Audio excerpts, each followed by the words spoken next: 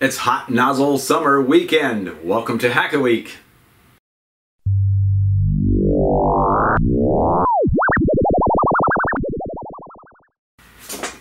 Yep, Hot Nozzle Summer Weekend is here. In fact, this is the last day of it out in the deserts in California.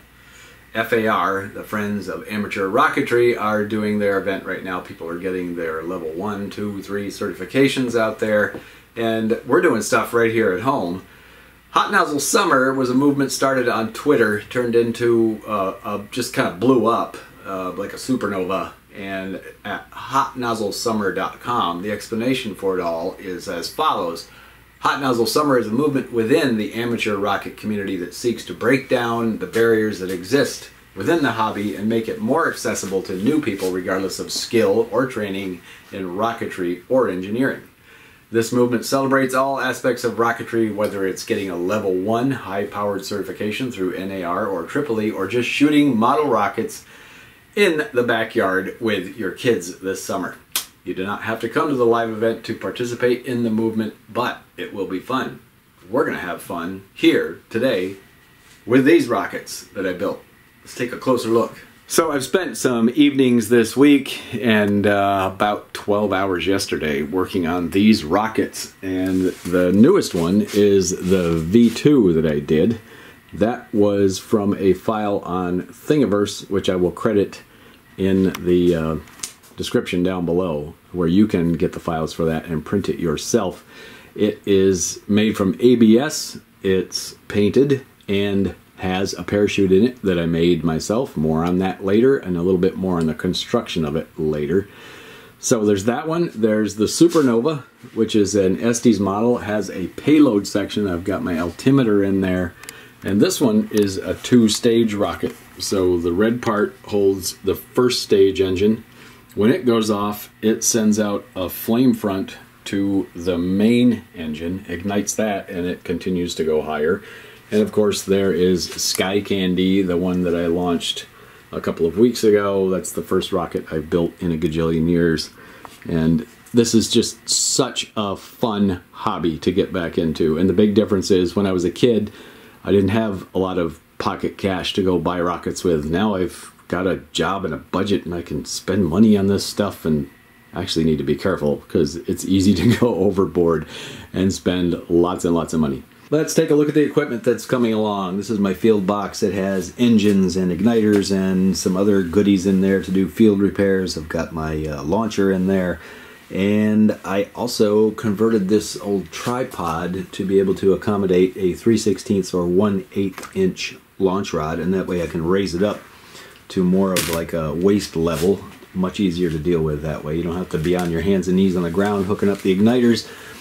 I'm going to be shooting with some other camera equipment. That little thing right there is to hold my cell phone. So there's that, and the rockets, and of course this tripod to hold the camera we're shooting on right now.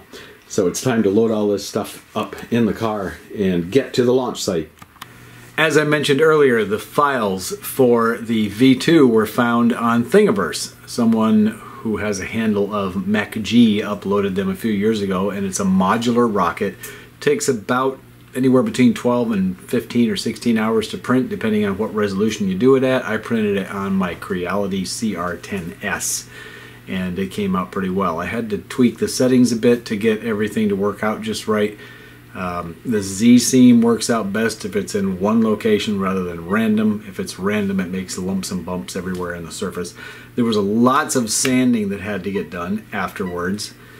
Fitting things together and sanding them all at once worked pretty well. I started with like a 80 grit, worked my way up to like a 320. Then I primered it and painted it and put some decals on it that I made.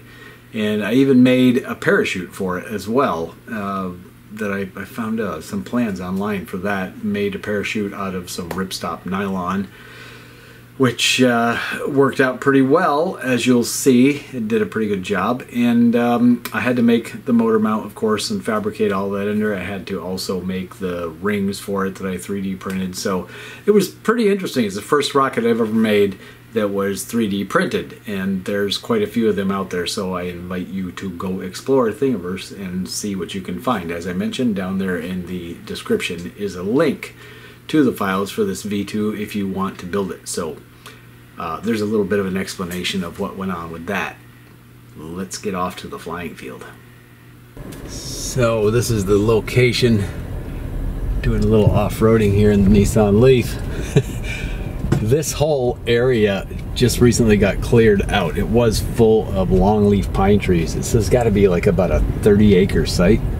It's going to be a park at some point. There's going to be soccer fields here and some facilities and such, but I think this is the location I want right here. Partly because I've got some grass over there for a landing zone, and there's a survey stake right there with a piece of streamer on it, so I know which way the wind's blowing. Let's get set up. Okay, we got Sky Candy loaded up with a C63, first launch of the day. Got some continuity. Launching in 5, 4, 3, 2, 1.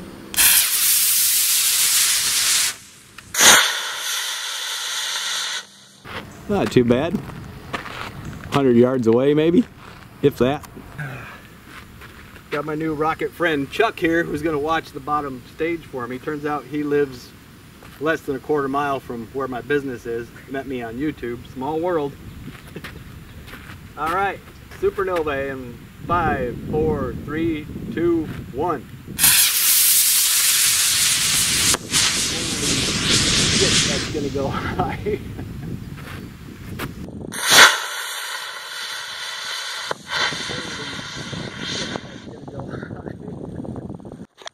That was quite a launch. That thing must have went up, I don't know how high, possibly 1,500 feet.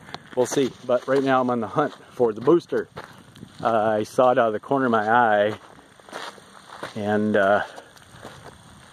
it's around here somewhere. Oh, look at that. Suck it, SpaceX. I can land right side up too. What's missing from this picture? Nose cone and altimeter. It's gone. Who knows where. Probably over in the woods. That way. Maybe later I'll go take a walk.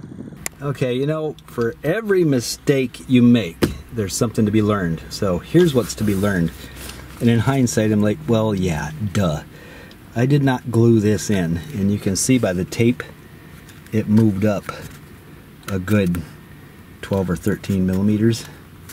And what it did is it pushed the payload up and popped out the nose cone.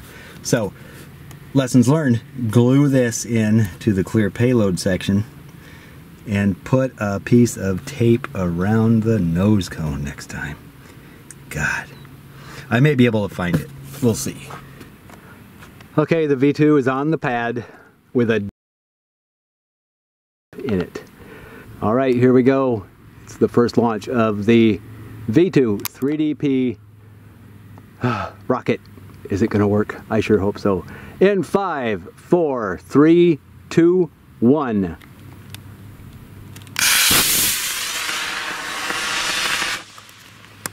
Shit, I totally lost it. I don't know where it is. Searching the skies. I heard a thud, which I thought was a chute opening, but I'm not seeing it. Did it auger in somewhere? Shit's if I know. I don't know what it is with me and V2s. The last V2 I lost. I saw the parachute come out, but I lost it many moons ago in Beaver Falls, New York, off in the woods. This one just went up. I was trying to track it on the camera. I heard a thud, which I was hoping was a chute, but I looked up and I didn't see anything, and it's a big orange chute. So, time to go scout around and look for where it augured in, I guess. Okay, after watching the video that I just shot, I saw that it weathercocked like mad to the north. So I'm heading that way now and see if we can find it. I was looking like straight up above me, so it may have very well have been coming down with the chute, and I just didn't see it. Hopefully somewhere over here is a successfully recoverable V2 rocket. So cresting over a hill here. Ah, yes, there it is. Ha, so happy. to find this. I thought for sure that I lost another V2. I think I'm gonna leave the weights the same, put a D motor in it, give it a spin test, and launch it again. So here we go. Launching. Second launch for the V2 3DP in 5, 4, 3, 2, 1.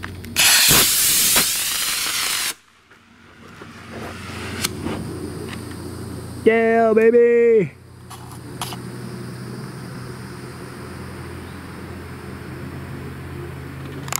That was a nice launch. It arced a bit because it's so damn heavy. I think I'll try one more with an E engine again, and this time put a little bit more weight in the nose. It looks like the tip of my nose cone popped off on landing, but the good news is it's right there. Yeah, I'm not sure why it did that. Did it break? Looks like maybe some of the 3D printing broke away. Yeah, it did. It's okay, I have super glue. Okay, launching in 5, 4, 3, 2, 1. Nice. Oh, that's nice. And shoot, shoot, shoot, shoot, shoot, shoot.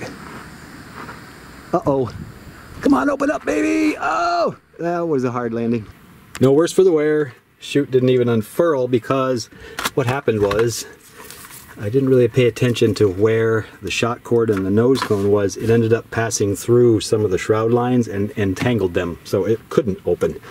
I'm going to load it with the last E motor I have, point it a little further that away this time, and see how it goes. Oops, I take back what I said about no worse for the wear. When I was just loading it up, I noticed this. But we can fix that. Good as new. Well, almost. The coupling inside here was cracked too, so I had to take that apart and glue it. So I've got launch pad quality control here checking out things. You better get out of the way, dude. Okay, the repair crew is done. Launch number 4 on another E12-6. Heading a little more that way this time, we hope. Alright, here we go. Launching in 5, 4, 3, 2, 1. Nope, that's going right over the woods, and it's going to be fun to find. Shit. Ugh. Damn. Well now, the physics behind that was weird. I actually had it slightly cocked in that direction, but maybe it's drag on the launch rod. And so as it goes up, it's got drag this way, it sends it on a trajectory like that. It's the only thing I can think of. My dragon flies back. Yeah, I don't think you were very good luck. Bye-bye. So it's over there in some pretty dense woods. I'm gonna pack everything up, park the car, and see if I can even get into those woods. They are so dense. This might be one of those ones that you just sacrifice to the rocket gods, because when I used to fly RC planes, we flew at this place on Maui with a 400-foot cliff, and if you lost one over the cliff, you just left it alone. It was bad juju to go get it. You had to sacrifice it to the airplane gods. This might be for the rocket gods. Well, I came home with one less rocket, but with a big grin on my face, and Chuck, the guy that I met, gave me this. Walked up, introduced himself, and just handed this to me. Goblin. I wanted one of these when I was a kid. So bad.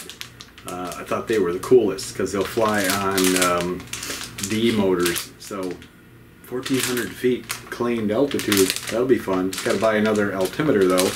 So I lost an altimeter. I lost a nose cone. I learned some things. Tape that darn payload nose cone on next time, and glue in the plug on the bottom of the payload section. You know, this is just stuff that you forget about when you've been away from the hobby for almost 50 years. And the V2. So be it. Went over in the woods looking for it for a while. Those woods are dense. You can hardly move through them. I walked around in there for probably 45 minutes. Didn't see it anywhere. But this winter, when all the foliage is gone, I just might find it. And it's an ABS rocket with a nylon chute. There's some paper inside of it, so it may get a little beat up by the weather, but I could recover everything. Mostly what I miss is that parachute that I made yesterday. So, oh well. Better luck next time. Something with me and V2s. We just part ways. Lost one in high school too. Anyway, thanks for watching. Don't forget to like, share, and subscribe. The link to that 3D printed V2 rocket is down there in the description. And until next time.